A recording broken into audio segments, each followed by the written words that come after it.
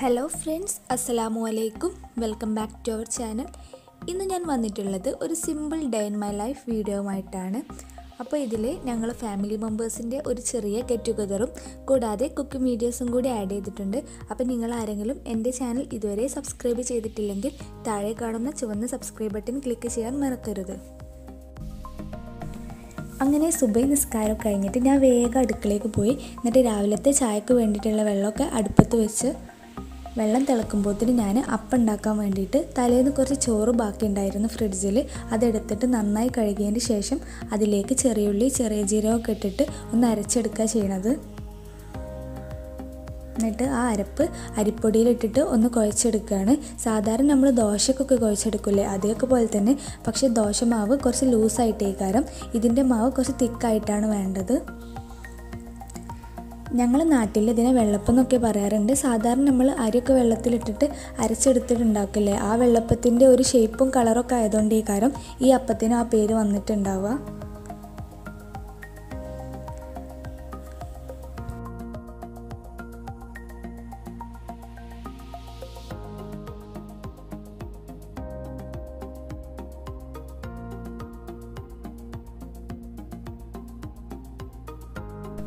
ചായക്ക് വേണ്ടിയിട്ടുള്ള വെള്ളം നന്നായി തിളച്ചിട്ടുണ്ട്. അപ്പോൾ ഞാനതങ്ങ് മാറ്റി വെച്ച് ഇനി ആ അടുപ്പത്ത് തന്നെയാണ് രാവിലത്തെ കടിയൊക്കെ ഉണ്ടാക്കിയെടുക്കുന്നത്.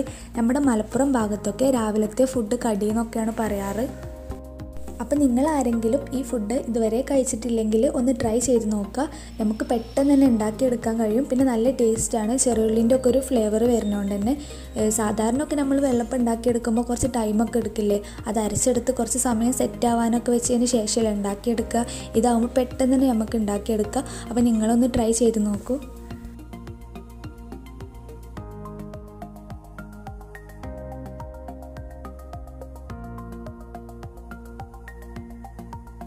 അങ്ങനെ രാവിലത്തെ ഭക്ഷണമൊക്കെ കഴിച്ചതിന് ശേഷം വീടൊക്കെ ക്ലീൻ ചെയ്തിട്ടതിന് ശേഷം ഞങ്ങളെല്ലാവരും കൂടെ ഇന്ന് എൻ്റെ ഹസ്ബൻഡിൻ്റെ ബ്രദറിൻ്റെ വീട്ടിലാണ് ഉച്ചക്കുള്ള ഫുഡ്. അപ്പോൾ അങ്ങോട്ട് പോവുകയാണ്. ഉമ്മ കുറച്ച് നേരത്തെ പോയിട്ടുണ്ടായിരുന്നു. ഞാനും ജുഗ്നൂസും കൂടി ഏകദേശം ഒരു 12 മണിയൊക്കെ ആയപ്പോൾ അവിടേക്ക് പോയി.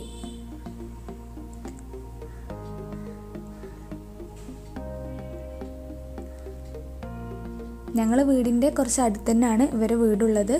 ഞങ്ങളവിടെ എത്തിയപ്പോൾ താത്ത ഫുഡൊക്കെ ഉണ്ടാക്കി കഴിഞ്ഞതിന് ശേഷം കിച്ചണൊക്കെ നന്നായി ക്ലീൻ ചെയ്തിട്ടിട്ടുണ്ടായിരുന്നു.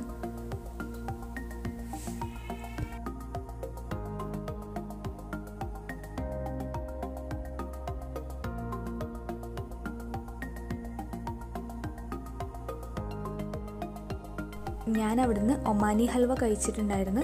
നല്ല ടേസ്റ്റ് ആയിരുന്നു കേട്ടോ. അത് വായിലിട്ടാൽ ഇങ്ങനെ അലിഞ്ഞു പോണ പോലെ ആയിരുന്നു. അതിൽ കുങ്കുമപ്പൂവിൻ്റെ ഒക്കെ ഫ്ലേവർ ഉണ്ടായിരുന്നു. കൂടാതെ നട്ട്സൊക്കെ ആഡ് ചെയ്തിട്ടുണ്ടായിരുന്നു. നല്ല ടേസ്റ്റ് ആയിരുന്നു കഴിക്കാൻ. അങ്ങനെ കുറേ വർത്താനൊക്കെ പറഞ്ഞിരുന്നതിന് ശേഷം ഞങ്ങളെല്ലാവരും കൂടി ഭക്ഷണം കഴിക്കുകയാണ്. ഇത്താത്ത കുറേ വിഭവങ്ങളൊക്കെ ഉണ്ടാക്കിയിട്ടുണ്ടായിരുന്നു. പുളിങ്കറി, ഇടിച്ചക്ക ഉപ്പേരി, വെണ്ടക്ക, നാരങ്ങ അച്ചാറ്, ചിക്കൻ വരട്ടിയതൊക്കെ ഉണ്ടാക്കിയിട്ടുണ്ട്. നല്ല ടേസ്റ്റായിരുന്നു ഒക്കെ കഴിക്കാൻ, മാഷാ അല്ലാഹ്. പിന്നെ പുളിങ്കറിയൊക്കെ കഴിക്കുമ്പോൾ നല്ല രസമല്ലേ. എപ്പോഴും ഭയങ്കര ഒരു നൊസ്റ്റാൾജിക് ഫീലിംഗ് ആണ് പുളിങ്കറിയൊക്കെ.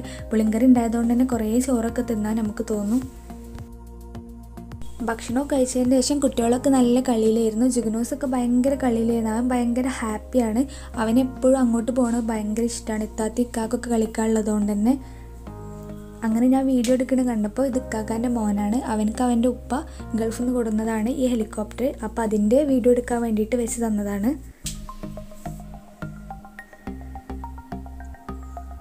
അങ്ങനെ കളിയൊക്കെ കഴിഞ്ഞ് ജുഗ്നൂസ് ടയേർഡായപ്പോൾ അവനെ ഉറക്കാൻ വേണ്ടിയിട്ട് ഞാൻ വീട്ടിലേക്ക് തന്നെ തിരിച്ചു പോന്നു. അങ്ങനെ ഈവനിങ് ഒക്കെ ആയപ്പോൾ ജുഗ്നൂസിനെ ഉറക്കിയതിന് ശേഷം വേഗം ചായക്ക് ബ്രെഡ് ഉണ്ടായിരുന്നു. അപ്പോൾ ഓംലെറ്റ് ഉണ്ടാക്കാൻ വേണ്ടിയിട്ട് വളരെ ഈസി ആയിട്ടുള്ളൊരു മെത്തേഡാണിത്. അപ്പോൾ ഞാൻ ഓംലെറ്റ് ഉണ്ടാക്കുകയാണ്. പഞ്ഞി പോലുള്ള ഓംലെറ്റ് വളരെ പെട്ടെന്ന് നമുക്ക് ഈ മെത്തേഡിലൂടെ ഉണ്ടാക്കിയെടുക്കാം. അതിന് വേണ്ടിയിട്ട് ഞാൻ 2 മുട്ടയാണ് എടുത്തിട്ടുള്ളത്. അതിലേക്ക് ഇനി കുറച്ച് ഉപ്പും കൂടി ആഡ് ചെയ്ത് കൊടുത്തിട്ട് നന്നായി ബീറ്റ് ചെയ്തെടുക്കുകയാണ്. നിങ്ങളുടെ കയ്യിൽ ബീറ്ററൊക്കെ ഉണ്ടെങ്കിൽ വളരെ എളുപ്പമായിരിക്കും. ഞാനിവിടെ വിസ്കി യൂസ് ചെയ്തിട്ടാണ് ബീറ്റ് ചെയ്തെടുക്കുന്നത്. ഞാനിത് ഒരു യൂട്യൂബ് ചാനൽ കണ്ടതായിരുന്നു. അപ്പോൾ അവരുണ്ടാക്കിയപ്പോൾ നല്ല രസമുണ്ടായിരുന്നു കാണാൻ. പിന്നെ അവരെ റിവ്യൂ ഒക്കെ കേൾക്കാൻ തന്നെ നല്ല രസമുണ്ടായിരുന്നു. അപ്പോൾ ഒന്ന് ട്രൈ ചെയ്ത് നോക്കുകയാണ്.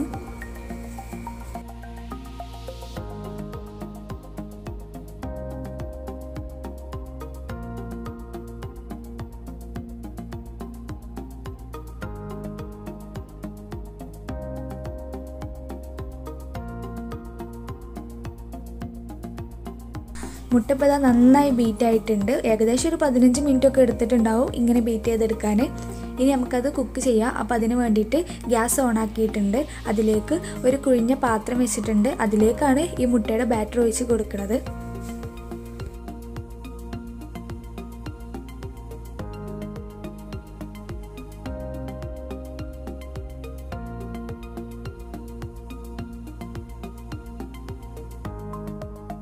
ഇപ്പോൾ ആ പാത്രം നന്നായി ചൂടായിട്ടുണ്ട്. ഇനി അതിലേക്ക് എഗ് ബാറ്റർ ഒഴിച്ച് കൊടുക്കാം.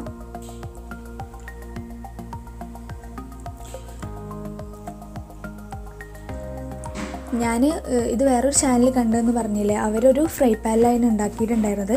അപ്പോൾ ഒരു വെറൈറ്റി ആയിട്ടൊന്ന് ട്രൈ ചെയ്ത് നോക്കിയതാണ് ഒരു കുഴിഞ്ഞ പാത്രത്തിലെടുത്തിട്ട്. അപ്പോൾ സത്യം പറഞ്ഞാൽ ശരിക്കും നല്ല രസമുണ്ടായിരുന്നു. ഭയങ്കര പൊന്തിയിട്ടാണ് നിന്നിട്ടുണ്ടായിരുന്നത്. ഇതൊരിക്കലും മൂടിയിട്ട് വേവിക്കണ്ട, ഇതിങ്ങനെ തന്നെ കുക്കായി കിട്ടും. ഇനി അതിൻ്റെ മുകളിൽ കുറച്ച് കറിവേപ്പില,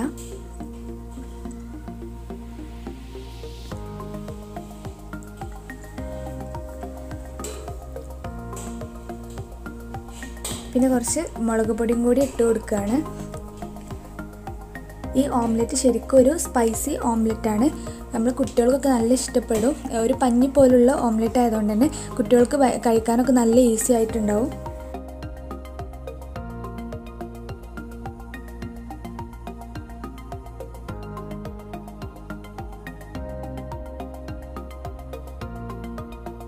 അപ്പോൾ ഇതാ നമ്മുടെ മുട്ടയുടെ ഒരു ഭാഗം നന്നായിട്ട് വെന്തിട്ടുണ്ട്. അപ്പോൾ ഇനി ഇതൊന്ന് മറിച്ചിട്ട് കൊടുക്കണം. മറിച്ചിട്ടതിന് ശേഷം വേവിക്കേണ്ട ആവശ്യമില്ല, ഫ്ലെയിം ഓഫ് ചെയ്യാം.